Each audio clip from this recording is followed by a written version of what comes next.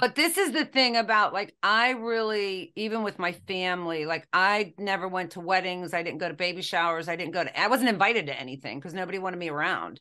I didn't know when people died. Like, I got sober and I'm like, hey, how's Aunt Mary doing? And my mom's like, yeah, she died like 4 years ago, Dana. I'm like, oh, apparently I wasn't invited to the funeral. Well, they didn't want me around. And then what I did was just start hanging around with other people who were doing what I was doing.